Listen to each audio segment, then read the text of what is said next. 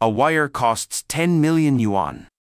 Why is it so difficult to make an aircraft carrier arresting wire? What happens when it breaks? Let's take a closer look in this video. The aircraft carrier is called a sea fortress, and it is a well-deserved overlord in naval battles. It is of extraordinary significance to a country's navy. The reason why the United States currently has such a huge influence in the world is because the United States has 11 aircraft carriers, which form a powerful deterrent to all parts of the world.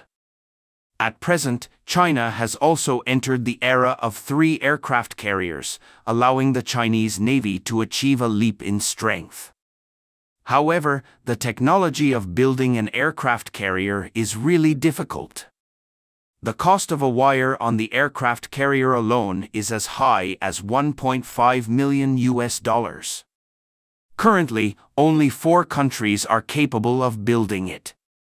But it is such a wire that has played a very important role in the successful landing of the aircraft. Without it, carrier-based aircraft cannot safely land on an aircraft carrier. This is because of the following reasons. One is that the length of the aircraft carrier deck is limited. The length of the deck of an aircraft carrier is generally around 200 to 300 meters, and the landing speed of a carrier-based aircraft is generally around 200 to 300 kilometers per hour. If there is no arresting wire device, the carrier-based aircraft needs to slow down and stop by itself within a very short distance, which is very difficult and dangerous. Even if the pilot uses brakes, reverse thrust, etc., it is difficult to guarantee a successful stop every time, and it will cause great damage to the aircraft. The second is that the movement of the aircraft carrier is unstable. When an aircraft carrier is traveling at sea, it will be affected by factors such as waves, wind, and tides, which will cause the deck to pitch, roll, and yaw. These movements will bring great difficulties and dangers to the landing of carrier-based aircraft. If there is no arresting wire device, the carrier-based aircraft needs to precisely control the landing point and landing angle to adapt to the movement of the deck, which is very difficult and dangerous. The third is the high demand for aircraft carrier operations. The aircraft carrier is an important strategic force of the Navy, and it needs to be able to deliver carrier-based aircraft for operations on a global scale. In order to improve the combat capability of the aircraft carrier, it is necessary to improve the takeoff and landing efficiency of the carrier-based aircraft, so that more aircraft can complete tasks in a shorter time. If there is no arresting wire device, the carrier-based aircraft will need to take up more deck space and time to land, and require more fuel and maintenance to ensure safety. This will reduce the combat efficiency and effectiveness of the aircraft carrier. So don't look at the arresting wire as such a thin one. It is related to the survival of the aircraft and even the pilots, and it is full of technical support behind it. Taking the U.S. aircraft carrier battle group as an example, its carrier-based aircraft will be much slower than normal flight speed when preparing to land, but will still maintain a high-speed flight state of 500 kilometers to 800 kilometers. Firstly, this is the minimum flight speed for fighter jets to fly, and secondly, if the landing fails, the aircraft can have enough power to take off for the second time at this speed. The total length of the U.S. aircraft carrier is only more than 300 meters, and due to the space occupied by other equipment on the ship, the distance of its runway is further shortened. It is reported that the main runway of the U.S. aircraft carrier is only more than 200 meters away, and the distance from the side runway near the left side of the ship is even less than 200 meters. And the distance between the two runways is only a few dozen meters. To put it simply, it is a thin metal wire which must be able to hold a plane traveling at full speed without breaking, otherwise the plane will crash and the pilot will die. When designing the arresting wire, not only must there be sufficient pulling force to ensure that the aircraft can be forced to stop, but also attention must always be paid to offset the collision between the flight deck and the aircraft body when the aircraft lands, so as to avoid the tragic phenomenon of crashing the deck and disintegrating the aircraft. It's not easy. Therefore, every part of the arresting wire requires rigorous scientific calculations and various cutting-edge materials. It can be said to be the lifeline of the carrier-based aircraft, so the cost of an arresting wire is as high as $1.5 million, equivalent to about 10 million yuan, which is completely reasonable. However, the arresting wire can stop the aircraft.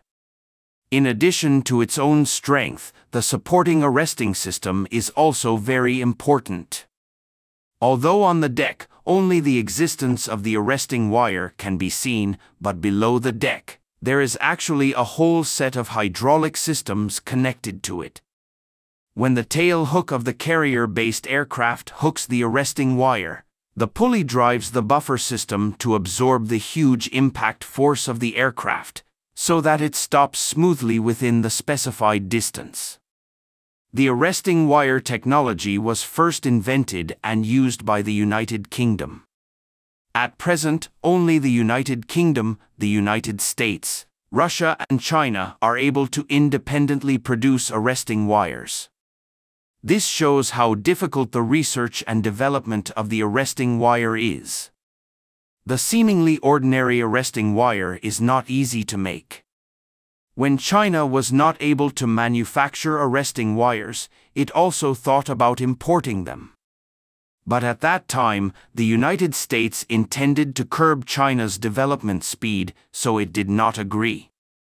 In desperation, China decided to take the road of independent research and development and explore on its own. It took China 4 months to develop the 10 million renminbi wire, while it would take years for the rest of the world to develop the same technology. The research process of this technology is very difficult and requires a lot of capital and human investment. China's successful research is of great significance to China's aircraft carrier career. On November 25, 2012, China's first carrier-based aircraft intercepted landing test was a complete success.